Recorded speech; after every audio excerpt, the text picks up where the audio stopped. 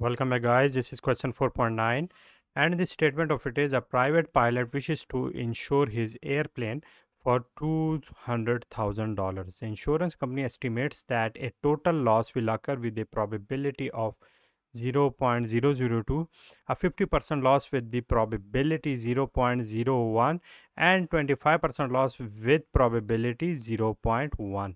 Ignoring all other partial losses, what premium should the insurance company charge each year to realize an average profit of $500? Okay, so here some data has been given. Let me first write the given data. Okay, and in given data let me write the total amount, which is 200,000, and after it we have to see that what amount of loss with the probability it has. Okay, so let me write here the amount. Okay, and let me write here the probability of the amount it has. Okay, so this is basically the loss amount. Okay, let me draw it here, and this is basically the loss amount. So loss amount, initially the insurance company estimate that a total loss will occur. Okay, total loss means all of this amount will be lost, so it will be 200,000. Okay, with the probability of what? 0.002. 0.002 would be the total loss probability. A 50% loss with the probability 0.01. 50% of 200,000 would be 100,000. Okay, so 100,000 with the probability of 0.01. Okay, and the last amount here is the 25% loss with the probability of 0.1. So 25% of 200,000 is 50,000 USD. Okay, so this is what this is, 0.1.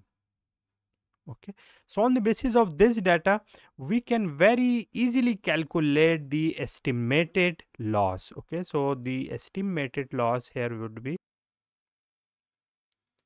estimated loss amount.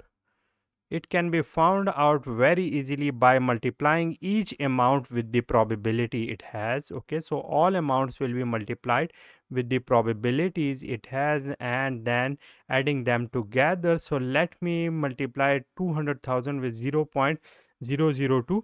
Okay, and multiplying it with this one, what will I get? It will become what? It will be 400.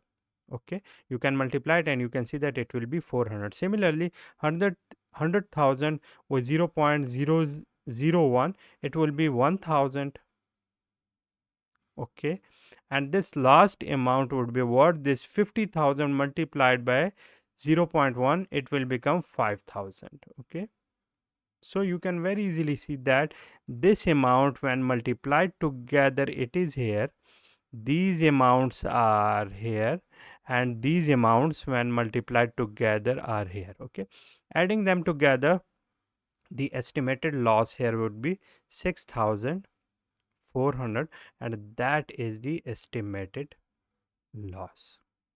Okay, so that is what we have now.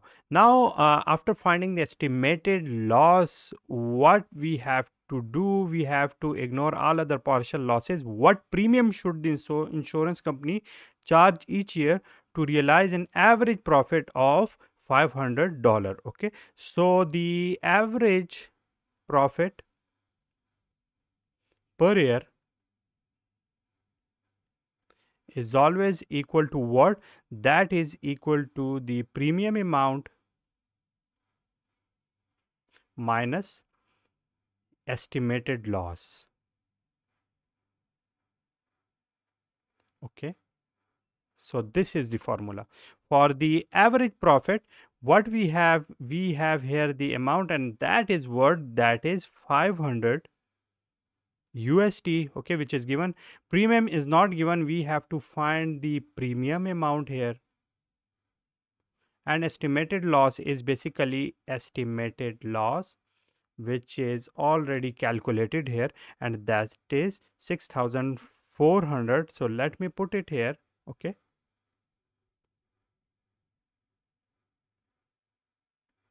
so it will be 6400. Okay, so from this formula we can very easily find that the premium amount here would be what? It would be 6400 plus 500. So ultimately we would get 6900 USD or dollars. Okay, and that is what, that is the solution of the question we were working on. Okay, so the key formula here was this one, and in order to find the average profit, what do you have to do? You have to remember the premium amount, and from it you have to subtract the estimated loss which we previously found out here as well. Okay, so that is what the solution of 4.9. If you have any question, you can ask me in the comment box. See you soon.